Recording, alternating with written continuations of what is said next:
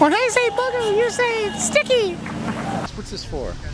It's for Jeff's cute little show. Is this for his lame show? It's for Jeff's cute little So What TV show. Is that what this is for?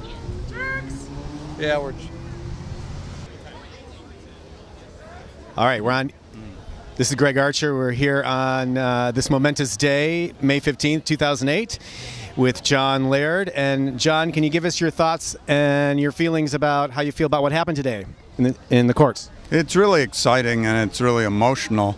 And just on a political level, when you think that it was against the law to be gay in every state just 30 or 40 years ago, and the first domestic partners' rights weren't even established till the 1990s, it's just an incredible progression that a state of 38 million people will legalize marriage equality between people. That's an exciting thing, and I didn't understand how it hit me emotionally.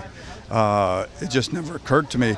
I'm in my 50s and I have to list single whenever I sign a form, even though I'm not. And now, I might have the option to do what everybody else that is straight has had the right to do for generations. So tell me how you're feeling today with this great news. Well, I'm first of all so excited, but off and on all day I just go back and forth between I thought this was never going to happen and why did it take so long, And I did think it was going to go this way. When they said the decision came down, I really thought it was going to go the other way. So it's just unbelievable. Every time I start to talk about it, I start to cry.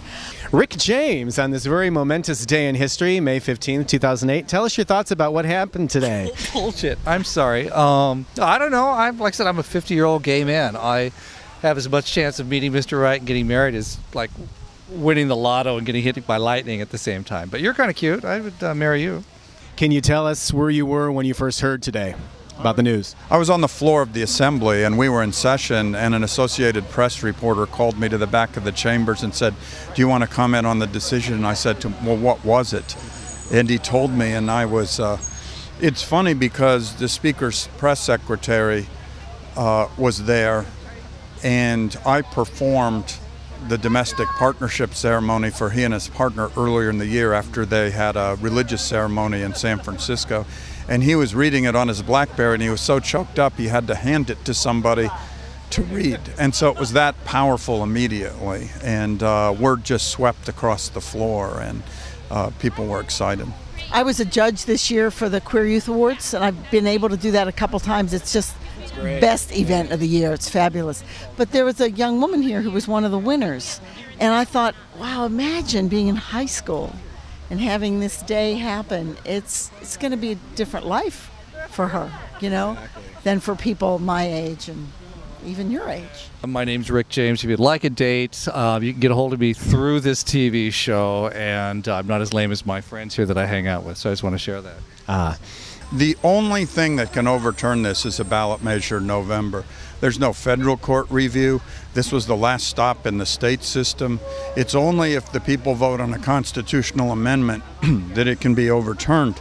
And so, and also in Massachusetts, once the court decision happened, people didn't support marriage equality, but once people started getting married, it changed public opinion, and it was much harder to take away a right that existed. So I think there's two things. I think, one, people should adhere to the law and the decision and get married if they're in long-term relationships. And secondly, we need to organize and be ready to overturn this and defeat this ballot measure in November if it qualifies, because if it does, then it's done. It's all over. This is a right that will just go on for generations forward, and one that after a while people wonder why it was ever an issue.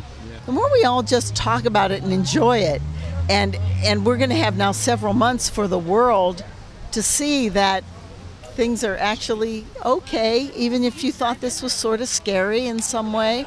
It's really all right, and people will kind of calm down, and I think by November we'll have enough momentum going that this is just going to sail through. And are there wedding bells in your future? There's somebody that I'm going to have a conversation with tonight. Anytime you want to take me to dinner to discuss our future together, I am very open to that. Just make sure it's a very five-star restaurant. And this is a beautiful box with a certain shade of blue from a certain Tiffany's just for you. Seriously? To match those eyes. Huh. Going to the chapel and we're gonna get married.